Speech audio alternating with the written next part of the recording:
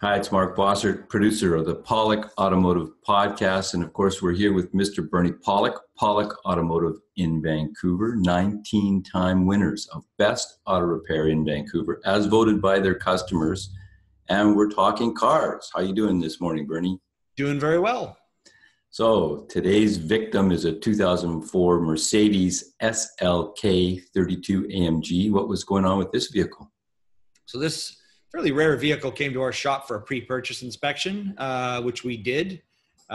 The purchaser ended up buying the car, so we did some service work on the car as well. So this is an AMG model. What differentiates it from the regular model? Well, so for this particular, for the SLK, the major difference is the supercharged 3.2 liter V6 engine, which is a pretty awesome feature. That's definitely the biggest feature of the AMG. Also, it has nicer trim pieces like, fancier tailpipes. It looks like half of an SL tailpipe assembly just on one side. It's got the nicer AMG wheels, wider tires and wheels. And I'm not certain on this car exactly what the other features are. It's a little more basic than, say, an SL55 is compared to an SL500, but definitely has some, beefed up suspension performance enhancements. But the engine is really the big thing. What is unique about SLK series compared to SLs or other Mercedes? So the SLK is basically a smaller version of the SL series, and I don't have the actual German translation in front of me, but there's S is roughly translate to sport, the L is light, and then the K is short. And it's interesting because if you look at the other Mercedes line, you have your GLK, which is basically like a shorter, smaller version of a GL series. So there's a German term for it. I'm not going to try to butcher it or anything. Porsche is about the best we'll go on this show until I learn some more German. So what I find unique about this SLK car is that right up until that they made the car from 1996 to 2004, and even up to 2004, it's got some features that you don't see in that era of Mercedes. Most Mercedes, they have electronic keys, the infrared keys, rack and pinion steering, things like that. This car still has a mechanical key. It's a much simpler version of a car. It's got a lot of the earlier 90s technology that's kind of just kept on going. So some people may say it's a bad thing. I think it's kind of neat. It makes the car a little simpler. This reminds me more of like a kind of a fancy Mazda Miata, just in terms of how the car is. So let's just look at some pictures. So there's our SLK. Nice looking little car. As you can see, it's got the AMG wheels. It's a hard top convertible as well, which is awesome.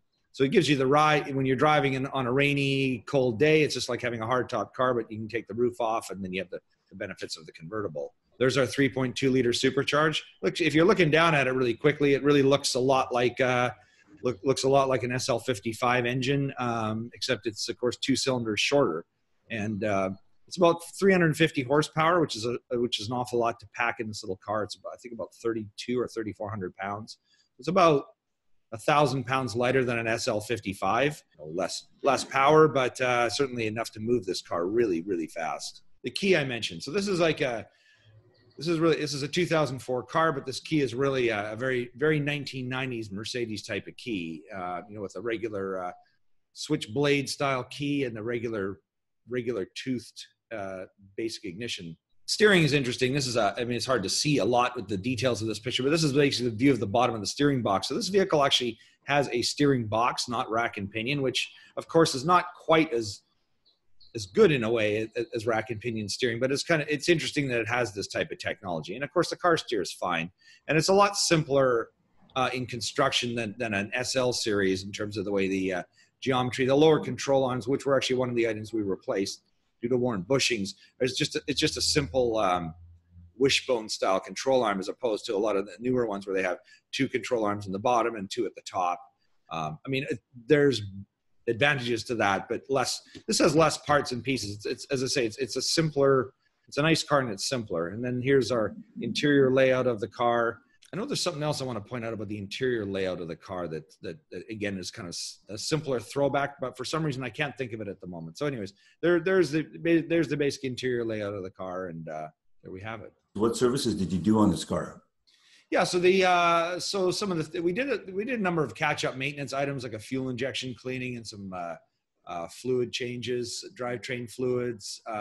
The control arm bushings and some of the steering linkages had wear, and also the tires were worn out. So, their pre-purchase inspection helped them to negotiate the best price, and then from there we repaired the vehicle and got it back in really nice shape. And it was, I actually drove the car myself before he bought it, and the car drove really nice, but you could certainly feel the front end was wobbly and didn't quite handle well. And then afterwards, of course, the control was amazing, and of course tires just make such a difference. And how reliable are SLK cars? I find them fairly reliable. I mean, they do need the odd thing here and there, and it's a little more. I'm saying it's a little simpler than a lot of Mercedes. The technology is a little older, but of course it's still got a lot of electronics. Some of the repairs we've done besides basic maintenance and the more basic SLK, we've done supercharger replacements on those. We've had convertible top issues with some simple wiring repairs. I think we've done podcasts or videos on these, but overall it's a pretty reliable car, and I think it's I think this makes a nice, if you're looking for a nice little semi-luxurious little sports car, this is an excellent car, especially the AMG model, because it's got some really good performance. So there you go. If you got an SLK or a Mercedes in Vancouver, the guys to see are Pawlik Automotive. You can reach them at 604-327-7112 to book your appointment. You have to call and book ahead. They're busy. Or check out the website, pawlikautomotive.com, YouTube channel, Pawlik Auto Repair. And of course, thank you so much for listening on the podcast. Thank you, Bernie. Thank you, Mark, and thanks for watching and listening. We really appreciate it.